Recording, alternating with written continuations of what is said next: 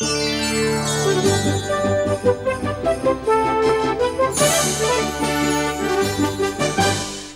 Boxing Day blockbuster on BBC 7.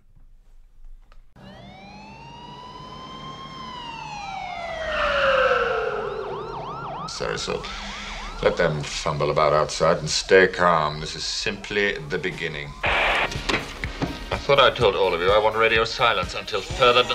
Oh, hiya, Hans. Sorry, no one gave me that message. Marco, turn it down. Honestly, I thought you, Franco, and the rest of the girls might like to know that we're here and we're ready.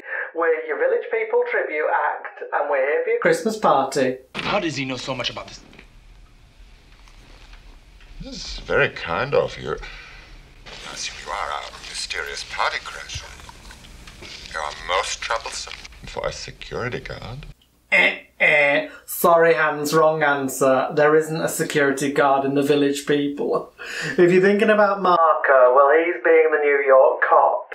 Keith is being the Native American, and we've got Nigel as the big butch builder. Who are you, then? Oh, she's bold. Well, I'm a Gemini, and I like long romantic walks on the beach or just snuggling at home with Netflix and a glass of bubbly rosé. What about you? Check on all the others. Don't use the radio. See if he's lying about Marco and find out if anyone else is missing. Mr. Mystery Guest. Are you still there? Yeah, I'm still here, doll. Although I tell you what, I'm bloody nithered in this vest. Honestly, I thought Nakamoto Plaza would have better central heating. No, I'm afraid not. But you have me at a loss. You know my name, but who are you? Just another American who saw too many movies as a child. Another orphan of a bankrupt culture who thinks he's John Wayne, Rambo. Oh, I love it when you get all butch on me.